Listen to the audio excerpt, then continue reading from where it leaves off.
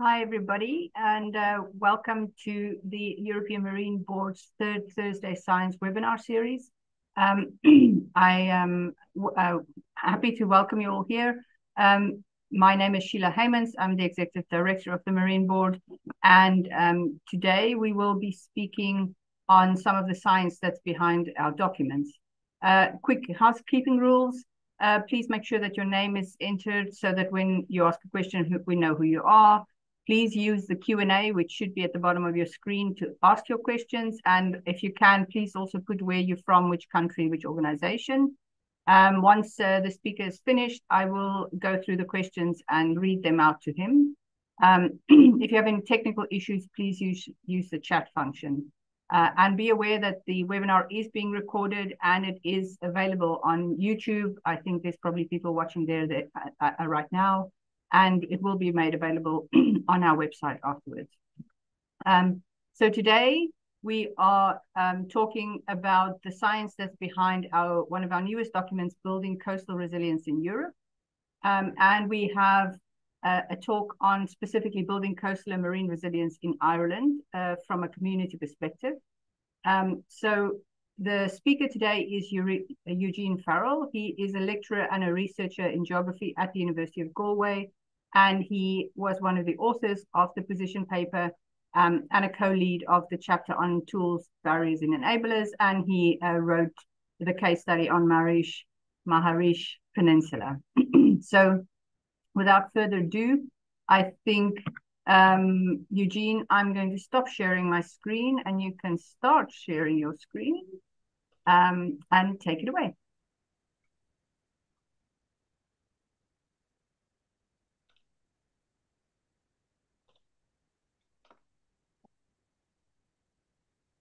Okay, we see your screen, but it's not in full screen mode. And we see your background as well, Eugene. Perfect. Okay, thanks, Sheila. I appreciate the opportunity to present today to the European Marine Board and absolutely honored to be part of the Coastal Resilience position paper.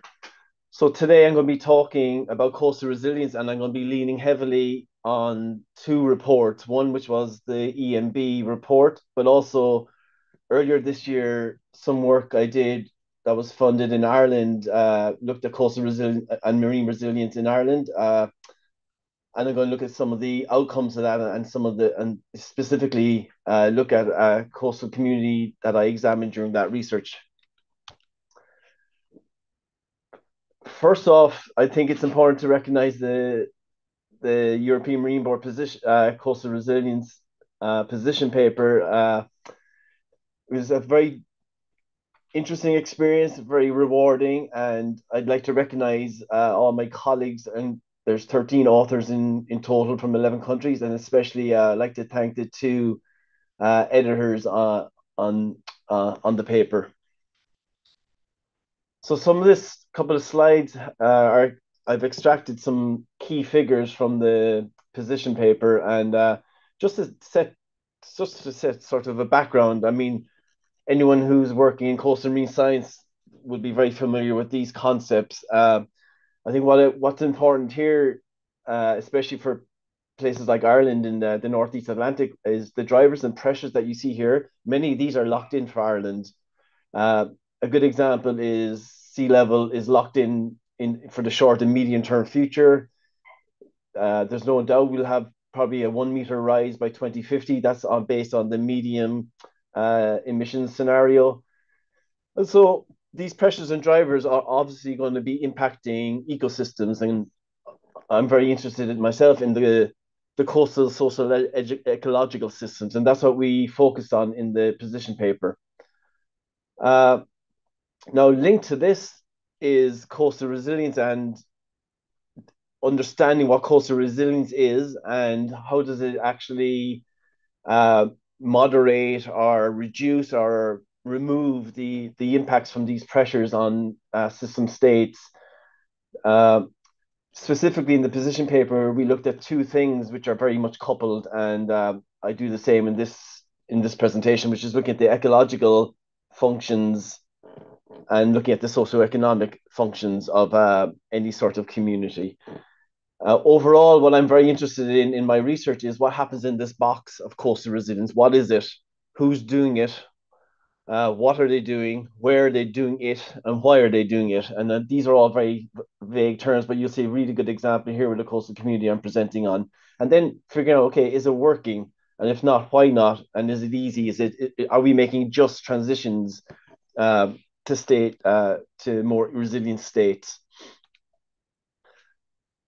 Just to set the tone as well, I think it's important to understand what coastal resilience is. And the definition I use is a nice one that came from Masterlink and Lazarus paper in 2019 and defines coastal resilience as the capacity of coastal, natural, and socioeconomic systems to persist, adapt, or transform when faced with disturbances. And there's lots of different types of disturbances.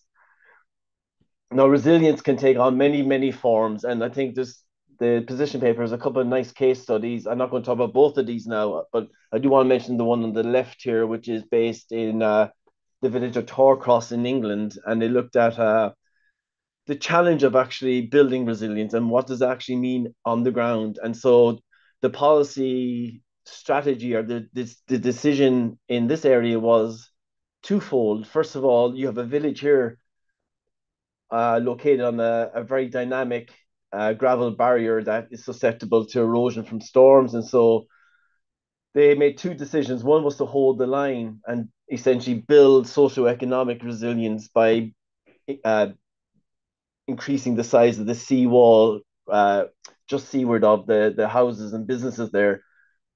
Conversely, there was a decision made that the policy was no more active intervention to repair further up the barrier where there's no housing or no no buildings as such, and so natural processes will be allowed to basically continue unabated, which what actually will mean that that barrier will probably end up rolling over and moving inward towards the lagoon there.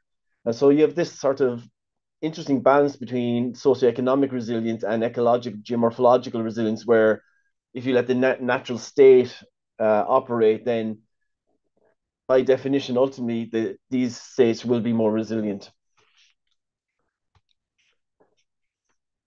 Just for context on how I situate my work, is I applied this sort of framework, which is from the IPCC. Now, the research I did in Ireland was premise. I guess it was we put a context in terms of situating the the objective of the study, which was, let's say we say in 2050 that Ireland and our coastal systems are resilient. Actually, what does that mean? How do we get them to be resilient? What do we do? What were the enablers and barriers that supported us to make steps to build resilience on the ground and within coastal communities? And so that involves obviously a lot of different moving parts. And so one way we decided to look at it was to apply the IPCC framework here, which is uh, built on the climate resilient pathways. And I don't want to dwell on this too much, but it does. I do want to focus on the importance of decision points in the middle here. So we have a state here in box A, which is our world, and we have a resilience space in green, and that's getting squeezed from biophysical stressors and social stressors, and they could be many depending on the site specifics. Uh, Now, as we make decision points going forward, these decision points have the ability on the ground to actually build climate resilience and take you to a higher state of resilience and lower risk. Or conversely, we can make decisions on the ground and within policy and within planning and within management interventions that actually might end up lowering our resilience and increasing our risk. And so it's really important to actually understand these pathways and actually understanding these over time in terms of what are the legacy decisions that were made, what decisions are we making now, what decisions do we need to make in the future, because ultimately we need to have a focus on building a higher resilience. So the community I'm going to focus on, and I've worked on for the last 7 years, is based on the west coast of Ireland, on the Dingle Peninsula. It's on the north side here. It's a tombolo that sticks out. It's about 5 kilometers in length. It gets narrow there in the middle of it. It's about 600 meters wide. And there's a couple of features. First of all, there's lots of sand dunes, and the sand dunes dominate most of the Tombolo, except for the northern part where you have two small villages, Kilshannig and Fahamore. And then on both sides, you have very impressive bays, Brandon Bay and Tralee Bay. Now, the area is steeped in history, but the focus of my talk today will actually be on the Mahraise Conservation Association, which is a volunteer group that emerged in 2016 to actually protect and conserve this whole Tombolo. And I recommend you go listen to some of their talks. The leaders have done a fantastic job of actually promoting their message and promoting their problems and solutions. And so they're available online. It also has a rich history. There's a 5th century monastic site here off Ilan Tanig, which is the largest island off the Tombolo. So some background on the Tombolo.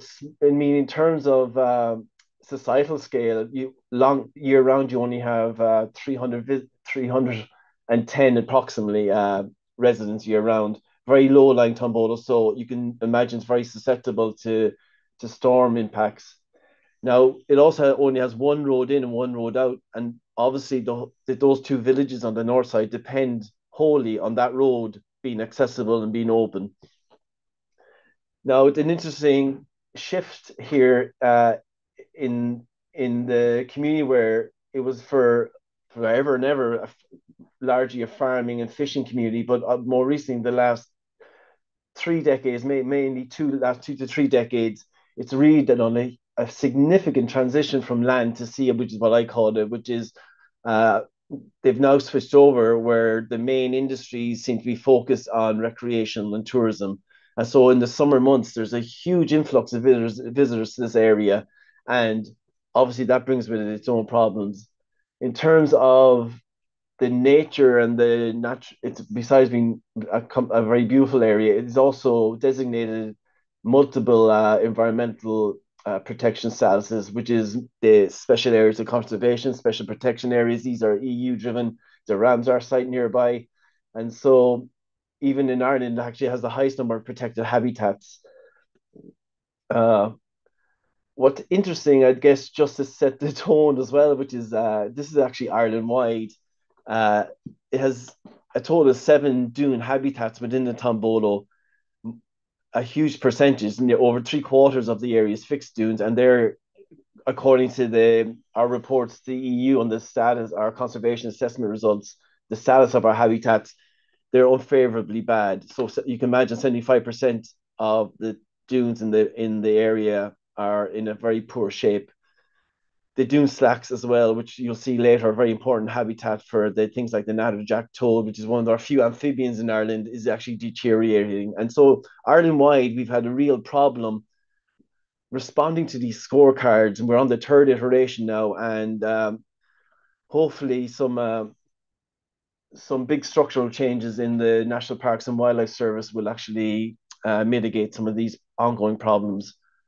So what are the problems? And these I'm going to run through some of the pressures on the coastal social ecological systems in Mahraise. And so I'm going to start off with one which is prevalent in a lot of Northwest Europe, which is too little sand, and you get widespread and chronic sand erosion and dune retreat. In this case, the dunes have gone back over 70 meters over approximately in recorded time, but more specifically, we've got more accurate data.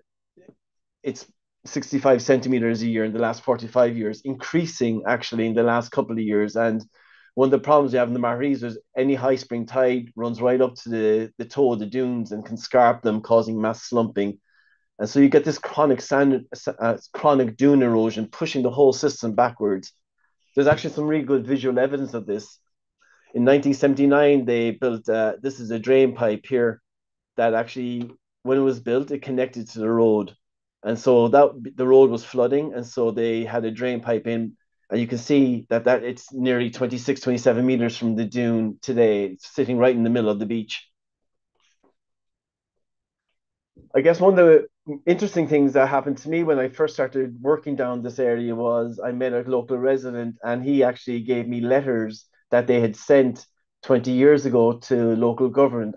Actually, first of all, the local residents identified the problems. They knew that people uh, accessing the dunes and basically uncontrolled sort of access behavior was impacting the dune health.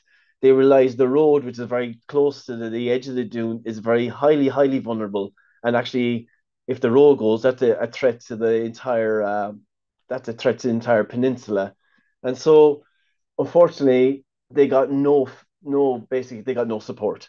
I think there could be multiple reasons for that. I don't quite know, but it was I think the local group tried to mobilize multiple times, but never really got over the line. And so there was little they could do over all these years.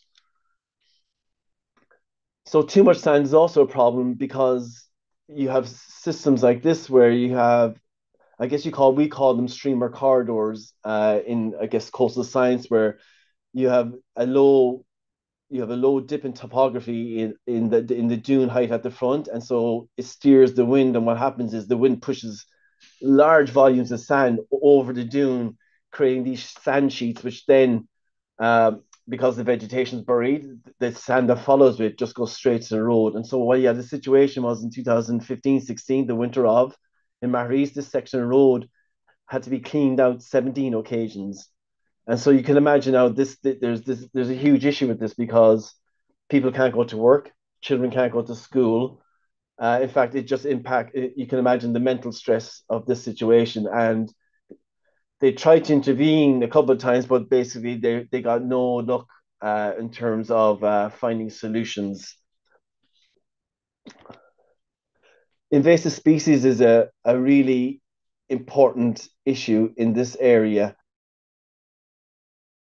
This is just a drone shot looking right down the middle of the Tambolo. You can see the sea buckthorn in the middle of the dark color.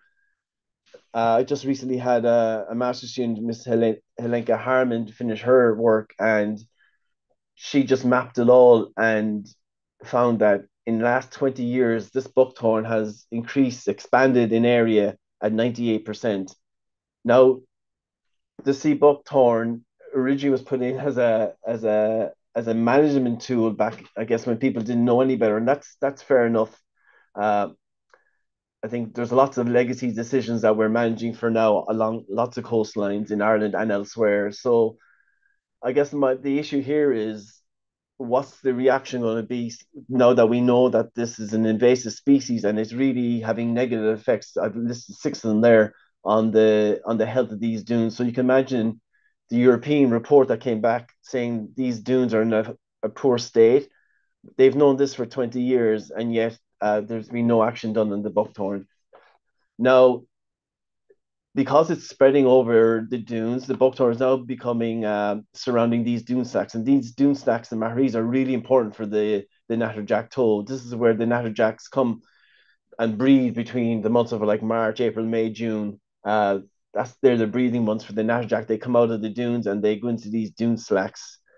Uh, so these dune stacks have water which is warm and which is shallow, so it's perfect breeding ground for the natterjacks. But if they do need the surrounding dunes not to be covered in buckthorn, otherwise, basically they'll be squeezed out of this habitat. Loss of heritage is an important one. I mean, as I've worked on this location now since 2015, there's real pride, there's real passion, there's real sense of identity of a coastal community. I see this all around Ireland. Um, because we had this very significant economic transition really from the land to the sea, what's actually happened is there's also been place names that have actually changed because the new community has different names for locations. Dumps and shitties are actual names that the water sport community have associated with certain spots along the Tombolo. Much obviously that those names wouldn't resonate well with lots of local residents. And you can see this is an example here. This picture is taken on the right is taken from the EMB report, and this is the road into Maharees. You can see there's a big water sport facilities there in the summer, and lots of people and caravan parks are packed to the brim there. Farming is what I always associate Maharees with. I've known Maharees for a long time now, and it was famous for its carrots, its onions, its parsnips. It's famous for its vegetables for years and years. In fact, when I was growing up, I know the area because my father's from this area, and so they had a co-op there where all the farmers, there's 200 of them, all got together. They shared their vegetables and the distribution thereof, and so it was very highly impactful and basically economical, viable, and profitable vegetable business in Maharis for a long time. That has actually that has gone since, and there's actually very few farmers left because they can't compete with the external markets. Tourism is an issue. Obviously, you get lots of pressure in the summer. You go to a small area with a population of 310 year round. Suddenly, uh, orders of magnitude larger than that during the summer months. Just for perspective, it's like 11 kilometers long, and yet there's only 8 parking spaces and no toilets. So you can imagine the react. Then what happens is visitors park anywhere, go to the toilet anywhere, and the whole place is unmanaged. That gives you insight into the overall problem here in Maharis in the Tombolo. Other issues are traffic congestion. People seem to behave differently when they go on holidays. They camp and they trespass and leave trash behind. It took 30 people 2 hours to pick up all this wild camping leftovers. They parked on the beach and on the dunes, especially. So the dunes broke down. You can see big blowouts here. And so these are all issues with tourism, which are impacting not just the tourist experience, the visitor experience, but also obviously the local residents. And there's potential for a huge impact here. If you have a road that people can't drive up and down and the paramedics need to get down there, then there could be severe consequences. Flooding is another issue. Seasonal flooding, mainly in terms of wintertime. On the north side of the peninsula in Kilshannon, you can see here the water table is very close. It's also at sea level. The water table is also very close to the surface, and so this could be 3 months of water year round. On the entrance to the Tombolo, you have an area called Trench here, which is a bridge. And so the sluice gates here, and you can see this area squeezed between Lochgill. So you can imagine lots of water coming from the lake down the stream system, and then you at the same time you have a lot of sediment being pushed up by storm surge that basically shuts down the sluice gates on the bridge, causing flooding locally here. So there's lots of problems as you can see. And finally, I won't get onto this too much, but they even had a fire here in June where 3 acres burned on the dune, unknown cause. Now, what are the solutions? Well, the solutions started in February 2016, and this is when there was a public meeting in the local village called Castle Gregory, and it was a full house. I was asked to present there because I was doing research I started doing research there the year before, and so I was asked to present some of the results. I just talked to the community about what I was doing, and at the end of that meeting, I provided basically what I considered a roadmap of how they could protect themselves because it was clearly there was significant concern of the community of how to actually address all these problems. The camel that, well, not the camel, the straw that broke the camel's back was actually uh, the winter before, right before that public presentation when the road was actually had to be cleaned 17 times. And so I gave them a bunch of recommendations how to build resilience essentially. And I think this was when I left, the local residents stayed behind, and what emerged was the Maharis Conservation Association. What have they done?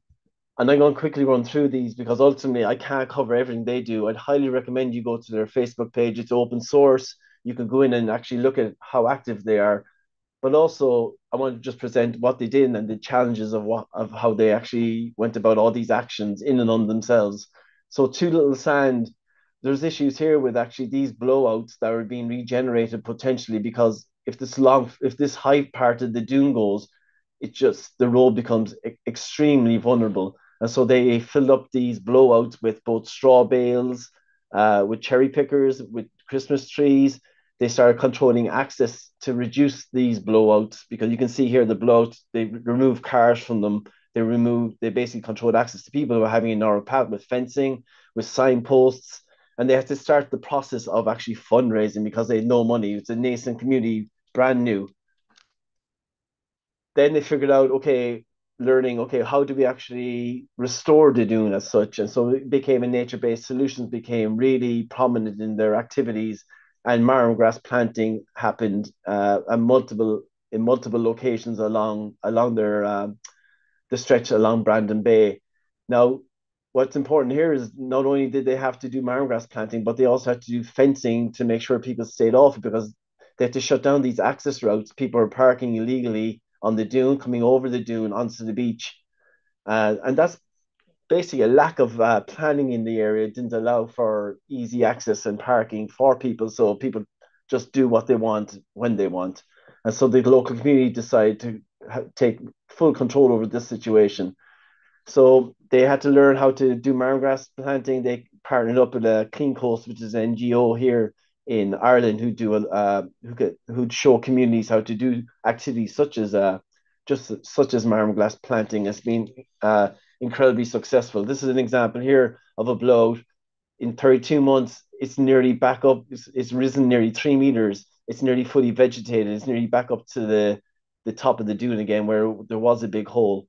And that's basically sustained action by the community over a period of nearly 3 years now. So what's the end result here? The end result is that they've actually completely restored some of these areas. And this is an example of one of the main blowouts from 2016 to 2021. And the areas become one, but I guess there's a caveat here where it requires a lot of work and maintain and consistent work, sustained work. So there's constantly a need for volunteers to give up their time.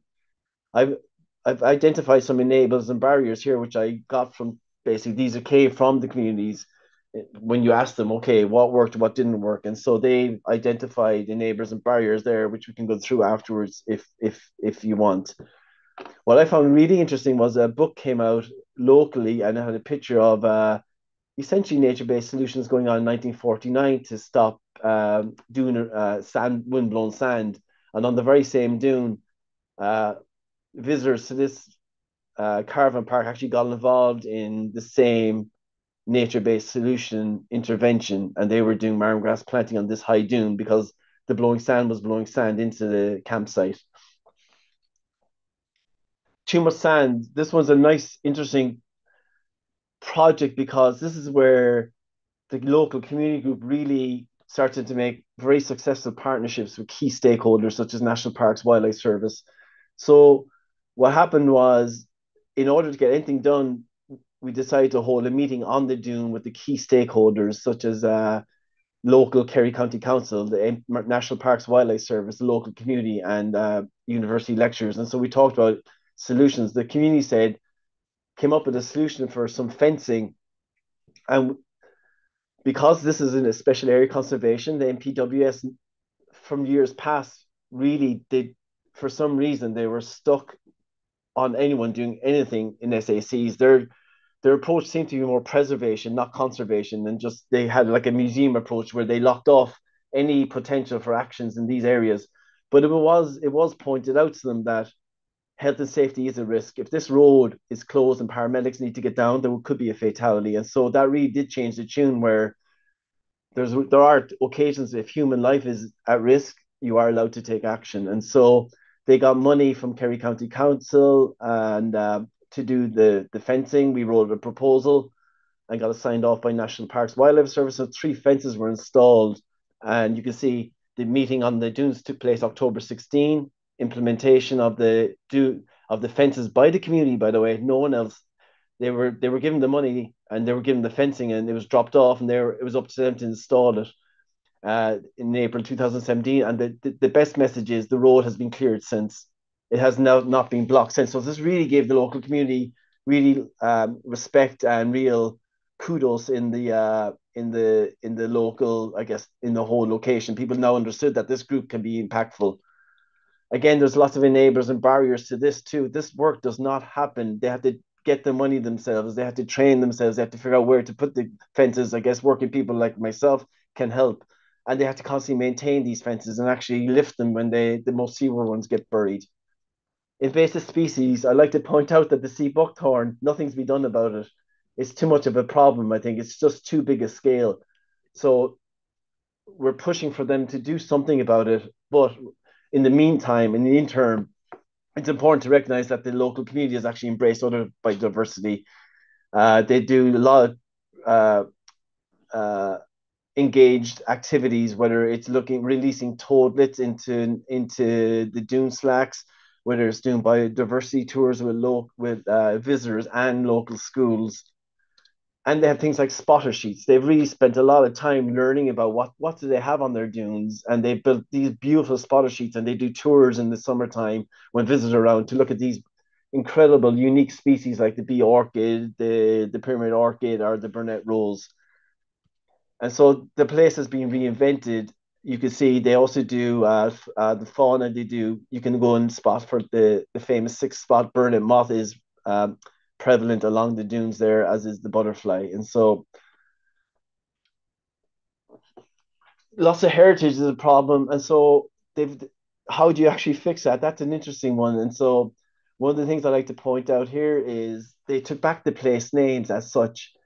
They did the local group got together, they got funding to actually put up it's a simple fix, but it's so effective, where maybe some of the younger community didn't know where were certain locations. And so now there's all these signposts and lovely slate to show where the areas are.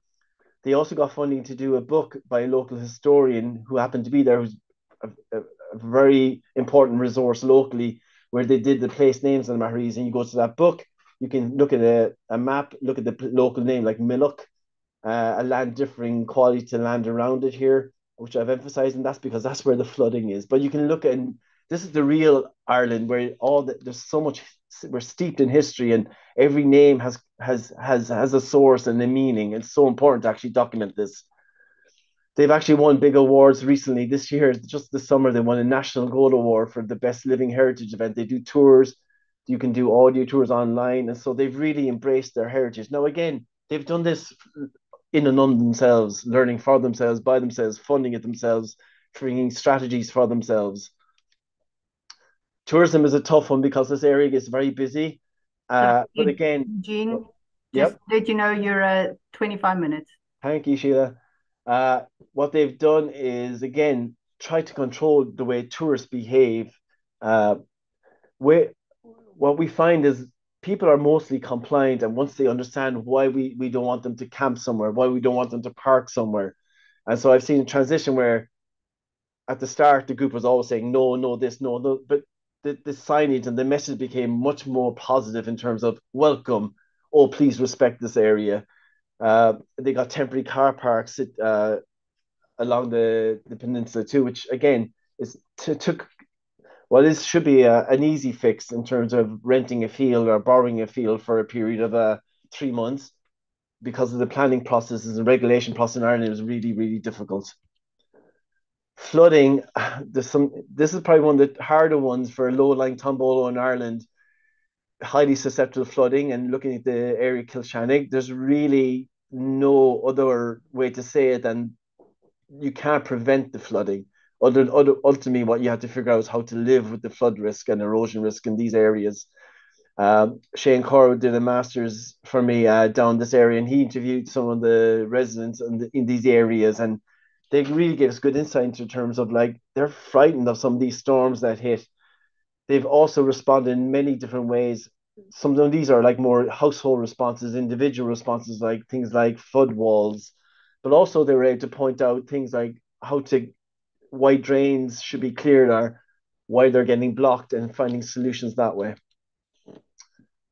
So a lot has been done by this community. I've documented 617 actions for the period of 6 years there. And what's interesting is what started off as a lot of nature-based solutions and protection, they've really branched out into biodiversity, but a lot of their actions are in building partnerships, building successful relationships with key stakeholders and media and beach cleans. And so this is a community that had to learn from the ground up in all these areas. Just to wrap up the Mahari story, I really do believe this, that, and talking to the leaders, I have a quote here from one of them, which is, after all this effort, they've won so many national awards and they've been recognized so many times, but ultimately despite this, they feel like they failed to deliver their objectives and safeguard themselves in the long term, because essentially there's always these blocking points that every time they take an action or they have a plan, they have to jump through hoops. And so the take home message here is that people can learn from them. And so that the term I use is indentured, whether it's true or not, I'm not sure, but ultimately, uh, it's not sustainable. All the work that required to do all this is not sustainable, because what happens if some of the key leaders back away, because these people have families, they have jobs, they're doing so much volunteer hours, it's not sustainable or fair. With I won't focus on this now, but you can apply that climate resilient pathway model to what we just saw in terms of uh, clearing the road here, or doing or finding a solution for the road being blocked in terms of the fencing. Uh, if you don't take action, well, what the end game is, things are not sustainable and lower resilience. But ultimately, uh, I think what I want to focus here on is that we do need an SAC do management plan that comes with actions, that comes with resources for these communities. Uh, I I'd like to point you towards this report. I'm not going to get into this right now, but this is the report that I produced based on the Mahari's experience. We identified institutional and technical barriers and enablers for Ireland.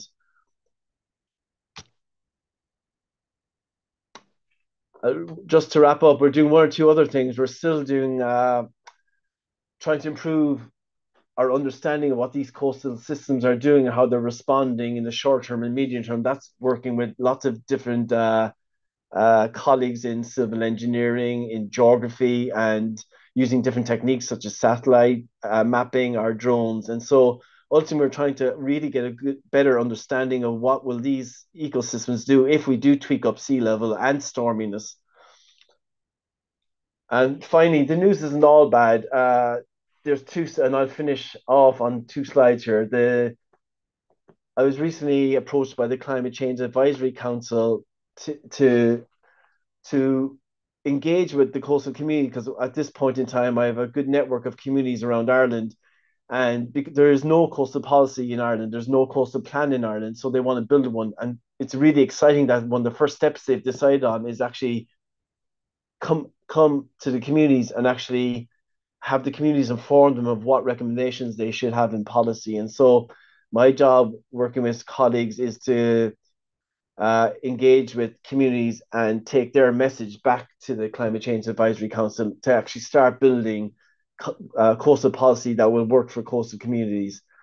The other task I'm doing is looking at nature-based solutions, because these are becoming more prevalent, and you saw lots of them in the Maharis, but they're happening all over Ireland. But all these groups have the same challenges, same barriers, and we need to be able to remove them. So I'm putting together the list and identifying the commonalities and differences between them in different sorts of habitats. There's 60 projects already identified.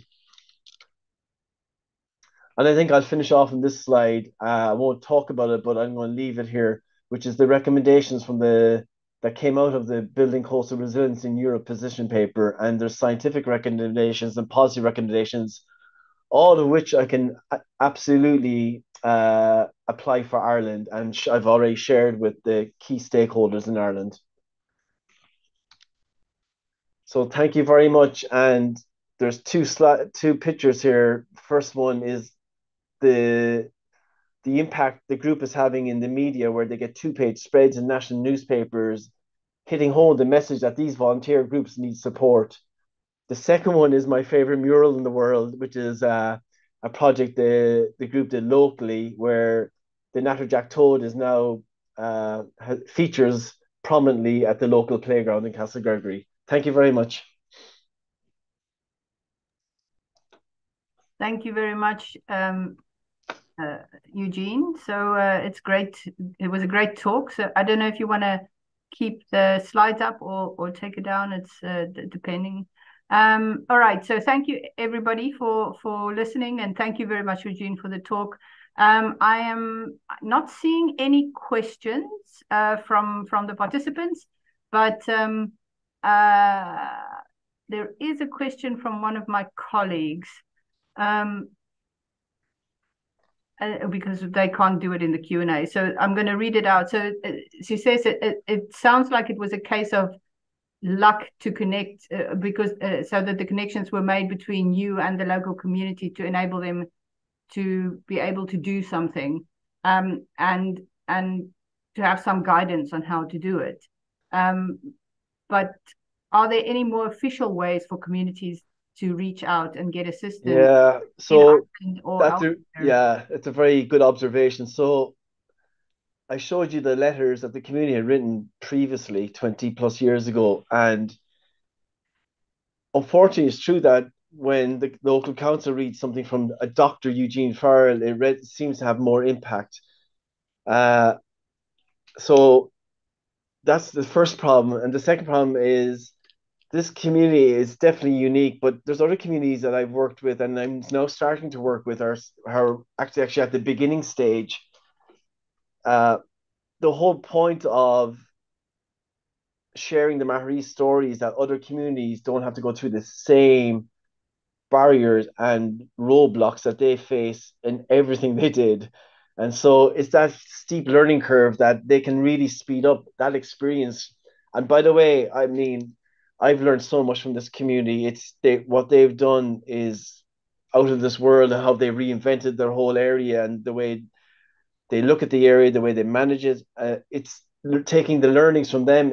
My job is essentially is to share that with the governing bodies, the regulating authorities, and the other communities. And so, I mean, that's the beauty of this. The Maoris are very transparent in what they do. They're very open, and so yeah, other communities have had the same problems. Some of them have actually mobilized and stopped because of the problems. Now the question is how, if we have a new coastal policy being developed the coming years, how do we remove those? Yeah, and I guess that my question follows on a little bit from that. Do you I don't know how close these communities are to each other because I've not really been to the west coast of Ireland, so I don't really have a feeling for it. But do they learn from each other? I mean, how closely do they communicate with each other to say, you know, we have this problem, you have the same problem?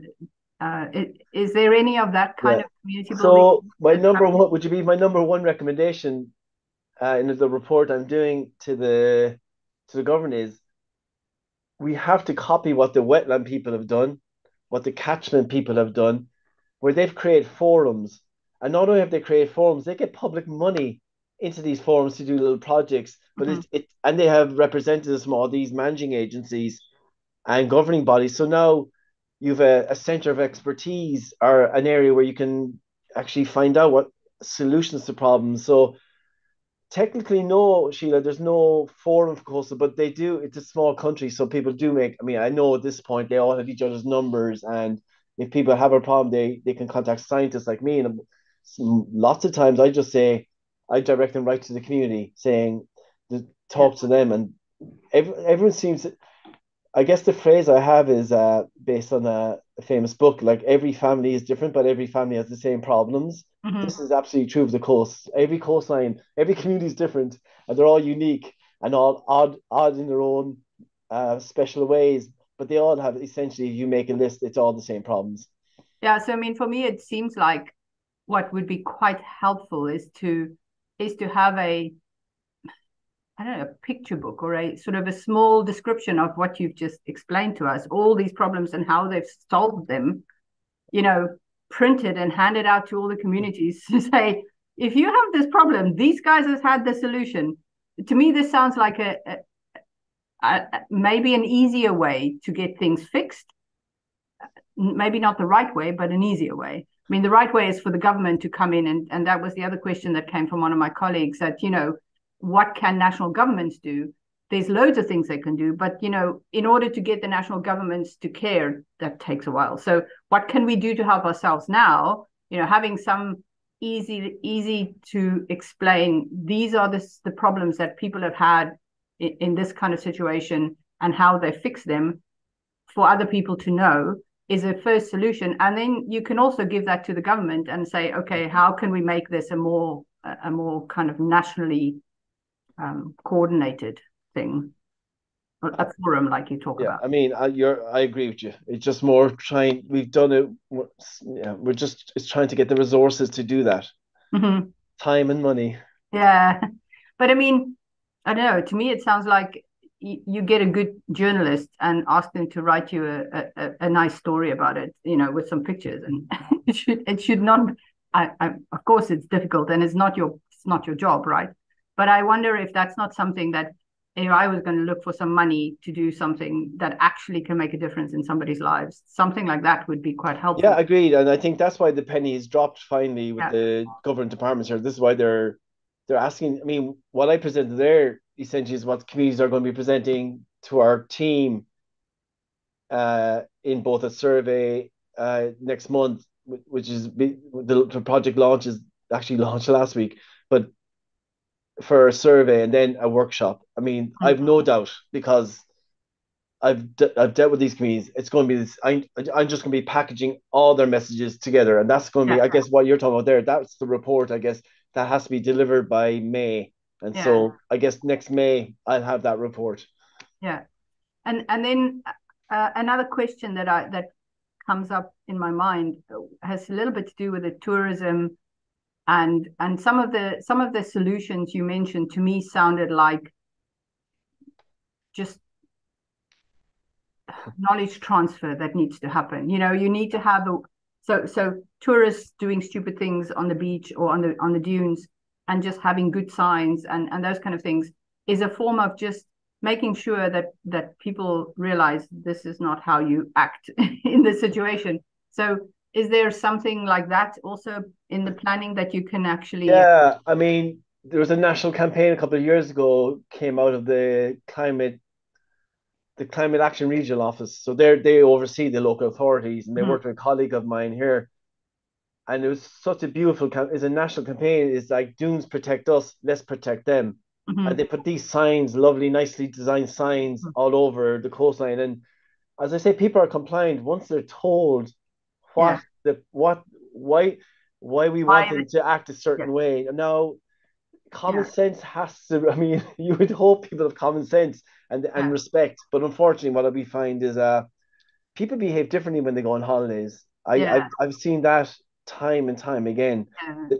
So, but again, oh, I mean, you have a situation here which is frightening, which is you have the local group, the Maoris Conservation Association, policing the sand dunes in the summer evenings. They take turns. A team of two will go and they'll ask people to remove their camper or tent because Mhm. they have permission from the landowners to do that.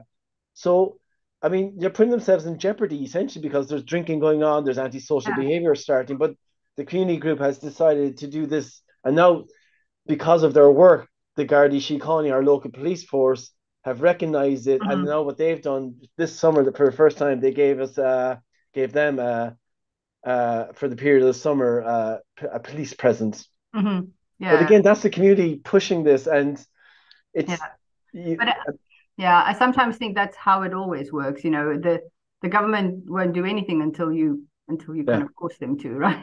And that's where now, so it's now you've opened up a whole can of worms because this in Ireland, especially, I'm not, because I don't know other countries, but everything is political here. Every decision, Yeah.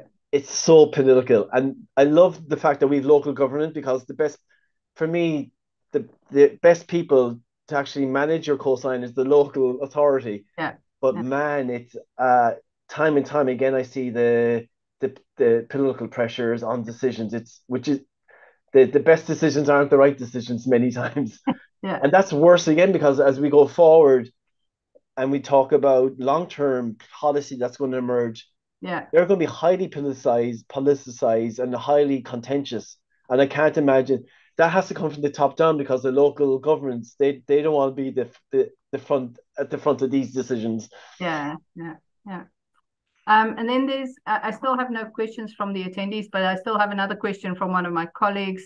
And that's about the students. You talked about some of your students, master students, that have been able to work with these communities. So how do they find the experience, and do they feel that their degree uh, and training and training, enables them to be able to be comfortable with this work? So is this sort of on the job training I guess I don't know if your master's students are more social science or natural science, but certainly I can imagine from the natural science perspective, this would be a very different.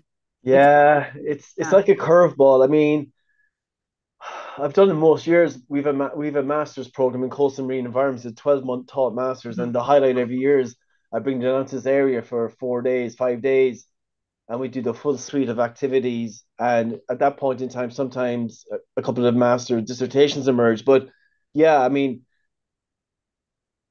when students are blown away when they actually, because I can lecture in this all day, every day, but actually, it's only when you're on the ground. Yeah. And that's why I'm really cognizant that if I get an invitation to do something, I automatically I go straight, talk to the group, let Yeah. them present their problems, and then I've really encouraged some of the key decision makers to actually come visit, and they have. The Hmm. Climate Change Advisory Council, who informed the ministers of climate adaptation and climate mitigation plans, they came twice now to Maharis, and they've really just emphasized that we want to know what's gone on here. Hmm. Tell us, put in a report by May, and let's Hmm. take it from there. Because again, they can read reports all day, but when they get down there and they meet the local people, it's like I called it debate. That's the hook them in, because it's very hard for them to ignore the passion and the work, but also not ignore how much of their hours and days and weeks of their lives are actually done protecting the coastline, which should be their responsibility. I mean, the Yeah. bottom line is, why are we expecting a local group of diverse characters of all ages to manage a coastal location? That's a special area of conservation. It's madness. Yeah. So Yeah. that's my job, is to actually point out the offenders and Yeah. also promote solutions, which that's what makes this group different. They're very focused on solutions, not just complaining and pointing out problems. They're actually solution focused. Yeah. And I actually think that's probably the only way you get anything done. Just complaining really, if you sort of start doing something and showing people how it should be done, then it really helps as I well. think the phrase is, Sheila, if you want something done, ask a busy person. And that's them. Yeah, yeah, yeah, yeah. All right. So I don't know if there's any other questions or if anybody else has any more questions. I'm not seeing. Are there more from my colleagues? I can't see them. Um, and maybe one last question from me. And it's kind of it's so we talked about the regional or the provincial management or the regional management and the national management. But from a European perspective, I mean, with the Water Framework Directive and the MSFD, how do you see that working with the with the coastal zone? Very, very difficult. Uh, it's such an awkward position, the coastline between the land and the sea, and this ribbon that no one seems to want. That's the take home message I've certainly learned since I came back to Ireland. Uh, we don't know. I mean, that's the bottom line. I mean, ultimately, the high water mark is still the defining line in Ireland, Mm-hmm. and that high water mark on the upper part of the beach has two rulers to the landward and seaward, and never the twain will meet, sort of thing. But there's movement here to extend that to there's a nearshore zone after being created, and so it's just going to take time, and we're going to have to learn on the job. I mean, we talk about adaptive management, but all this means, if you think about marine spatial planning, is 6-year cycles. Mm-hmm. So no matter what happens, we have to be able to adapt, and the structures that we have to be able to respond and Mm-hmm. not just become static box tick box tickers. I mean, the answer is actually it's unknown as yet, but what we do know is we can come up with solutions, at least of removing the barriers I pointed out in the presentation. Mm-hmm. But Europe, I mean, ultimately Ireland, because we've no ICZM as such directive, there's no legislative onus on us to do anything. Mm-hmm. It has to come from things like the Green Deal. I mean, there's Mm-hmm. money coming, nature-based solutions, and Mm-hmm. bringing looking at nature, and the more we understand the value of nature and actually the economic contribution it brings to these Mhm. areas, I think then the investments will start to follow. But it's going to be, this is the kind of the path I'm on right now, which is actually linking what's there to sort of financial investments Mhm. on the big picture of on the big scale of European funding that's coming down quickly. Yeah. And also maybe you talk there about nature contributions and sort of those kind of things. I think it's probably in a sense that specific community is quite similar to the SID, the small island developing states. I mean, they're Yeah. not developing, but they have the same issue with their land is blowing away because of climate change. And yeah, so that's something to think about, maybe that there's actually some linkages between these communities on the edge on the edge of countries and other communities in small island developing states that you might want to consider. Yeah, absolutely. I do believe we can become an example for all. I mean, this is only a discussion I had yesterday, Sheila, where if we do things right here, we can be leaders and set an example for Mm-hmm. all those developing states, which share very similar characteristics, warmer weather, but similar other characteristics. Yeah, yeah. Okay, well, I don't see any other questions. So maybe what I'll do is I will share my screen again. And well, if people still want to think of more questions, just in the meantime, remind you that, well, say thank you very much to Eugene again for the presentation. It was great. It was really nice to hear about this. And to remind you that our next third Thursday science webinar will be on the 7th of December, a little bit earlier in December, at 1 o'clock. And it will be by Tosta Tanua on sailing for oxygen. It's how citizen science can help understand ocean deoxygenation. And so, yeah, so that'll be at 1 o'clock, not CEST, CET. There's no summer in December, except there will be where I am, but not here. So it'll be 1 o'clock Central European time on Thursday, the 7th of December. So I don't know if there's any other last words from you, Eugene, except to say from my side, thank you so very much for the work you did on the coastal resilience document. It's been a great success, I think, and I think we'll have a few more talks about some of the science behind it in the new year. But yeah, so it's good to hear about this case study and sort of the barriers and Thank how you. the community has achieved resilience or not there. Thanks. Thank you. Thank you, everybody. Bye. Bye.